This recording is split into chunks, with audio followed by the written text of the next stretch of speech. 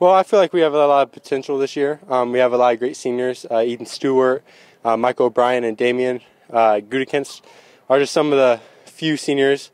So there's just few of the seniors that we have that are really big leaders of the team. So it's great to see them out here and then perform well and pick up others as well.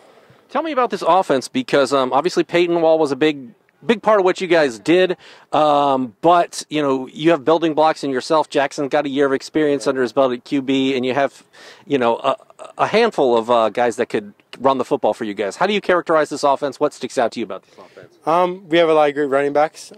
Peyton Wall was a great player, but I feel like we have a lot of people who have really came up and have performed well lately, and so I've been really proud to see that.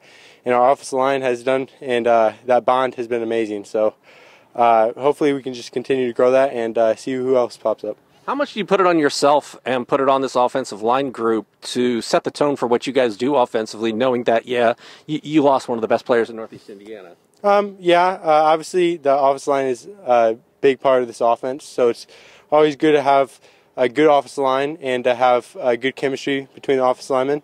And so far I've seen that, and I just can't wait to continue to grow that bond with all of them.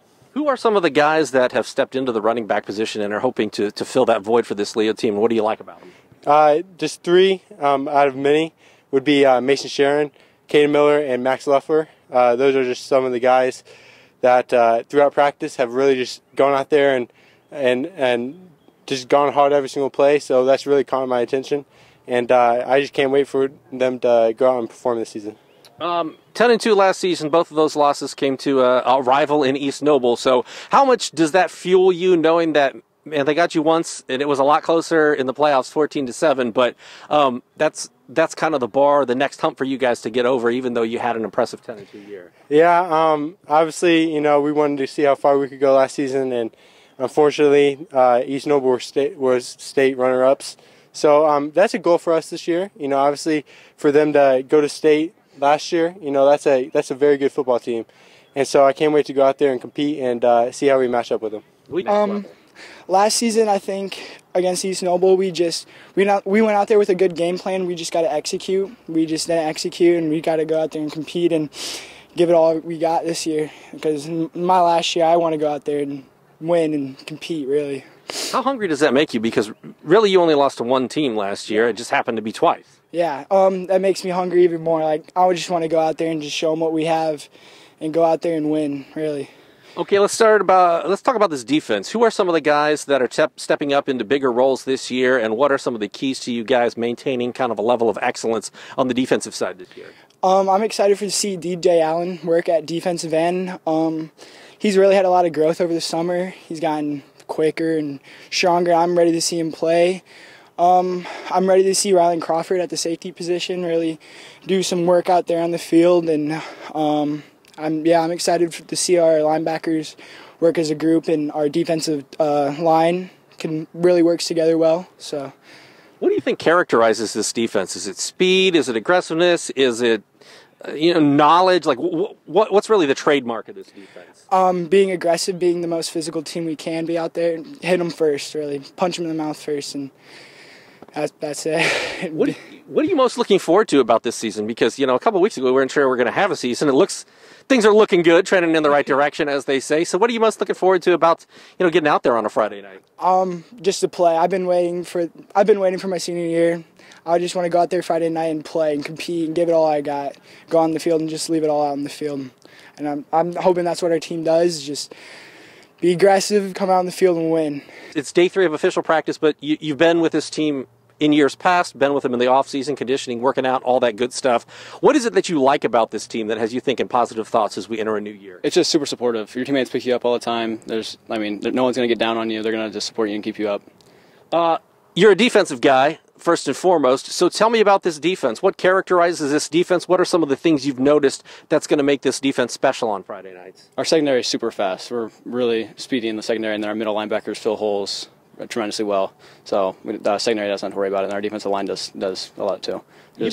Yeah, you've got experience, but who are some of the guys that are going to be stepping into bigger roles? I mean, I know you graduated some talented guys last year. You know, was it Gavin James? A number of guys that put up some GT Baker, guys that were real productive for a number of years for you. So who are some of the guys that are going to fill those roles and we're going to take notice of on Fridays? Carson Hepner's stepping up for Gavin, and he's hit the weight room in the offseason. He's gotten really big. I think he'll do a really good job of filling in. And then K-Mill and Rylan are chasing to like different positions, and I think they'll fit in very well too. When you take a look at last season, 10-2 is a great record, but I know you'd like to have 2 more wins in there against East Noble specifically. So how much does that fuel you, knowing that you had a great season, but you lost to the same team twice? It's gonna make us go even harder, especially like against everyone. We're gonna play our hardest every game. Make sure we don't do the same thing we did last year. In your eyes, what's the biggest key to having a successful season for Leo? Not let them score points on defense and score points on offense. Just keep it going on both sides and play the entire game with our everything. Good deal. What are you most looking forward to about this season? Obviously, as a senior, it's probably something you've been looking forward to for quite a long time. Nothing beats the excitement of Fridays. They're just too much fun to have. Like, there's just nothing I would replace for them. Been out here for the first 3 days, just their confidence level from last year. Some of the players, sophomores and juniors last year. You can just tell they're a year older, year more experienced, and their confidence level is high, and they're looking good so far. 10-2 is obviously a great season, but the 2 losses were to the same team in East Noble, and it was a lot closer the second time around in the postseason.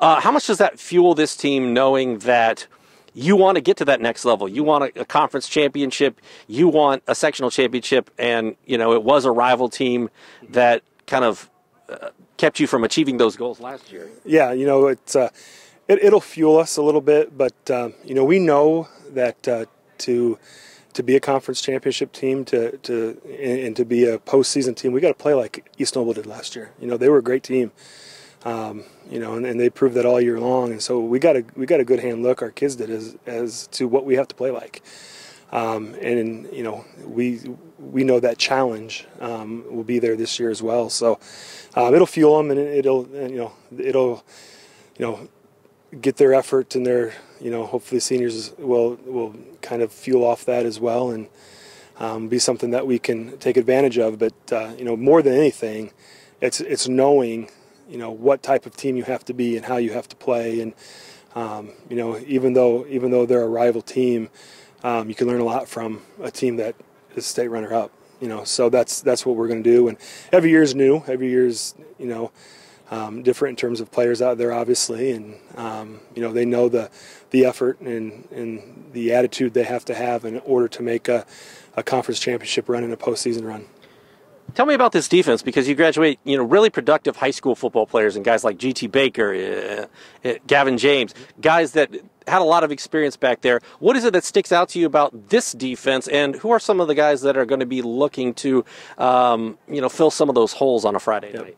While we've lost some good players, I don't know if people realize that at times we had 6 or 7 sophomores on that defense last year who were playing, and who are all back. And so when I talk about the confidence level that these guys have, 6 or 7 sophomores play defense almost, the entire year. Guys like DJ Allen, Landen Livingston, Rylan Crawford, Damien Gudakunst, Michael O'Brien, who will be seniors. Those guys were on the field. And so it is a really good kind of veteran group we have back. And we have to replace some good players, but we like what we see in some of the younger kids too.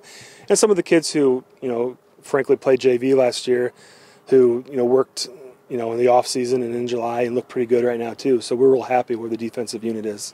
Tell me about this offense, because obviously Peyton Wall was kind of the centerpiece. He was one of the best players in Northeast Indiana last year. But you do have returning pieces along the offensive line, and, always good to have a quarterback with some experience. Right, yeah, so kind of the same thing as what I just talked about on defense. We had a lot of young kids playing offensively too. Now, obviously Peyton was, very productive for us. And so, we don't know right now if we, to replace that production in one person probably isn't going to happen, but we have, what we believe is a pretty good backfield in terms of what we see so far. Obviously it's early, but guys like Caden Miller and Logan Barnett and Carson Hepner all have some experience in varsity football, and so especially early on in this season, really through the entire season, I can see it being kind of a committee of skill kids at running back, and we are really pleased at how they're performing. And like I said, it's day 3, so there's a lot that we still have to install and learn and get better at. But really impressed at just their, right now how they're working and some of the leadership of the older guys, and then just how they're gelling already as a unit is really encouraging. In your eyes, what's the one biggest key, if there is one, for Leo's season? Well, I think, if we're talking about just, basically on field, it's going to have to be up front with our offensive and defensive lines. We have a pretty experienced group back on both sides, but they're going to have to perform, with some of the better skill kids that we had last year that we're replacing. Early on in the season, we're going to rely on those guys up front. And, we like what we see so far, but that's going to be a big part of it. And then we always say this, and I will always say this, is how your seniors going to lead. What with the off field kind of in locker room type stuff, and as teammates, how will the seniors lead us through this year? And that'll be a big part of pulling everybody together, getting the young kids, making sure they're doing the right thing. Team character type thing that is important. Will always be important. And so it's young yet. We don't quite know yet where that's at, but I think the senior group is a good one, and we'll do a good job leading this team.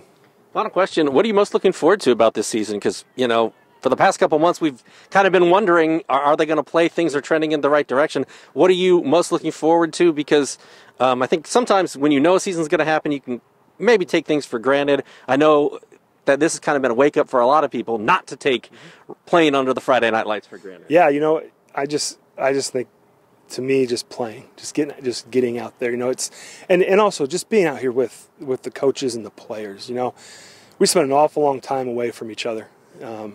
And just when we got out here in July, it was just refreshing, I think, for everybody to get back together, and even though we have, social distancing, we're wearing masks and we're together, and that's big. That's big for not just the players, but it's big for the coaches, interacting with the other coaches, and then players and coaches and players and players. And so, that has been, just something we've been looking forward to. And then just, being out here at practice and kind of getting back into a normal routine as much as we can. With all the guidelines, but just really looking forward to that, and getting back to school and getting the kids back into school, because you miss it. I know I did miss the students, miss the players, the atmosphere of just the school, and so I think it's something that a lot of people will take for granted again.